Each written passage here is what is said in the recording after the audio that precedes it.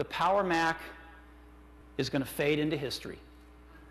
And here to tell us what's going to take its place is Phil Schiller. Phil? Hey, Steve. Thank you. Well, good morning, everybody. I am so excited. I get to be the very first one to introduce all of you to the brand new Mac Pro. This is the Mac that so many of our highest-end customers have dreamed of. The brand new Mac Pro is going to be based on Intel's Xeon chipset. The latest Xeon chips, also known in the industry as Woodcrest. These are amazing microprocessors.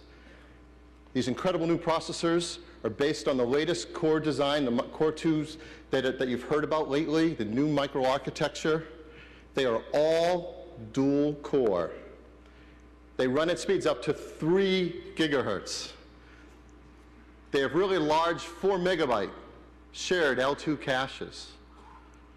They have a 128-bit vector engine that's even faster now than the Velocity engine that replaces in our product lines. And for our highest end customers, the features they've really wanted, they're 64-bit. Yes, these are great microprocessors. And like the other brand new Intel parts we've been putting into our products, they deliver tremendous performance per watt.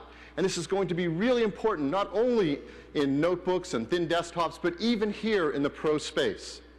If you compare this performance per watt to the G5 and even the current Opterons, what you see is tremendous power for performance for each watt of power. Up to 3 times the performance in a Xeon that we got in the G5. This is an incredible jump in performance. So this new Intel Xeon chip is an amazing processor to put into our products. But in every Mac Pro, we're going to put 2 of them. Yes. All Mac Pros, quad Xeon performance. Now, the product we're replacing is no slouch. This is the fastest Mac we had ever made, the Power Mac G5. So let's compare that performance.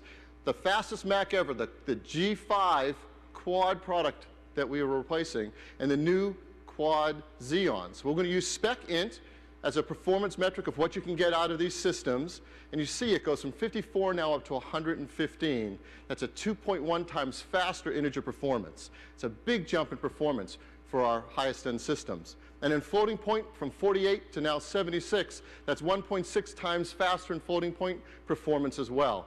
These are screaming fast machines. And the new king of the hill for the Mac is the new Mac Pro with quad Xeon performance. It is twice as fast as the machine it replaces. Now, how about everyday applications that our professional customers use? What performance increases are you going to see there? Well, we've taken a bunch of the high-end apps our customers use for imaging and 3D and audio, and what you see is 1.4, 1.6, 1.8 times faster, depending on what you do. So real-world major performance increases. In fact, there's an application many of you in this room all use and rely on, and you want even faster performance there, and that's Xcode. And look at that, 1.8 times faster to build your applications. So this Xeon chip is a great chip. And it really hooks up into a system bus with tremendous performance. Each of those chips sits on its own 1.3 gigahertz front-side bus, delivering an amazing 21 gigabytes per second of processor bandwidth in the system. And it has a very fast memory system as well.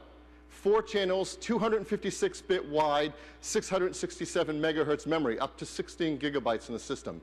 That's twice as wide as the memory bus in the Power Mac G5 and faster. Now, performance per watt means we need less cooling systems inside the box, too, which means we can do more with the space we have. Yes. So we've doubled the number of drives inside the Mac Pro to now 4 hard drives, up to 2 terabytes of internal storage. And a most requested feature, we've added a second optical drive for our Pro customers as well, with all the space we gained back from not having all that cooling inside. And we've increased the front I/O in addition to the back I/O, so now there's another USB, and FireWire 800 joins FireWire 400 on the front. If you look around at the back, we've got 4 PCI Express slots, all full length now. And if you look at that graphics slot at the bottom, again, because of the more space we have inside, we're able to make that a double wide slot. So if you use our highest end graphics cards, you don't use up any of your other PCI slots to do so. Now, we have the best enclosure in the business. This is a beautiful enclosure design. On the outside, it has all the same benefits as before. Inside, it's entirely new.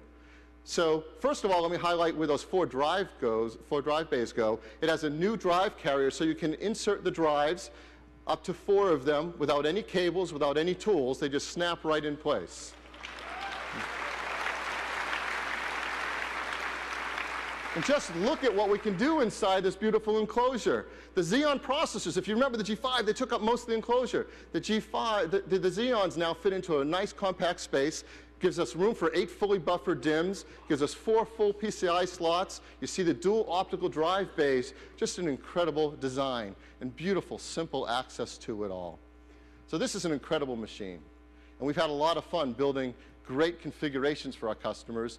And with the new Mac Pro, for the first time, we can offer one standard killer configuration that our customers are going to love. So one standard configuration, and it's an incredible config. First of all, dual 2.66 gigahertz, dual core Xeon, so quad, a gigabyte of fully buffered DIMMs, 250 gigabyte hard drive, a great Nvidia Geforce 7300 GT card with 256 megs of memory, a 16x super drive.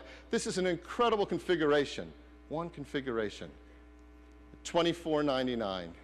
So a great price point. Now, if you think about it, on the previous Power Mac line, to get into the quad processing configuration of the G5, it was $32.99. So not only is it twice as fast and better features, it's $800 less expensive. This is a great configuration. Now, I know what you're thinking. Apple makes the best computers, but they're usually more expensive. Right? That is a myth that we're going to continue to beat at and bust. And this is a great product to bust that myth. What if you were to compare this standard configuration against, I don't know, Dell? A similar configuration, about $1,000 more from Dell. So not only do we make better products, but they're also more affordable.